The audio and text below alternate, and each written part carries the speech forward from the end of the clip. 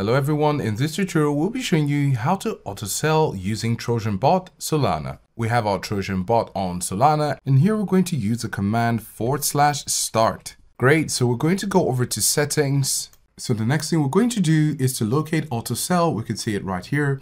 We're going to click on it. So here it says set up auto sell profiles to apply various strategies based on order types. So we need to create a profile for this. So we're going to click on new.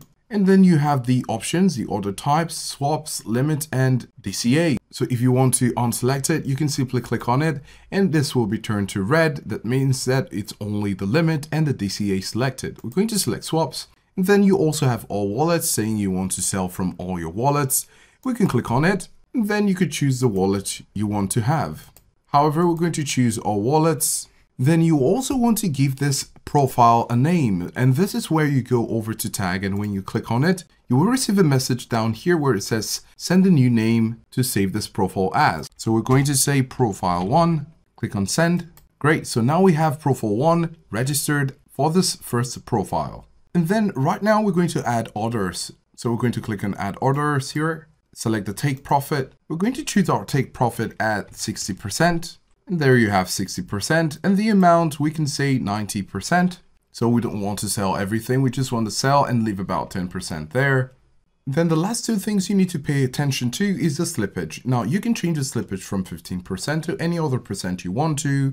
This is just the automatic option available, and the expiry date is at 1 day, and you can click on this one to change it to say about 5 days. Click on enter. So there is an error message right there. So we're just going to put in 5D to make it know that it's 5 days. So after putting 5 days correctly, we now have it expires in 5 days. We also have changed the expiry date to 5 days and it's currently on, and we can go and click on back.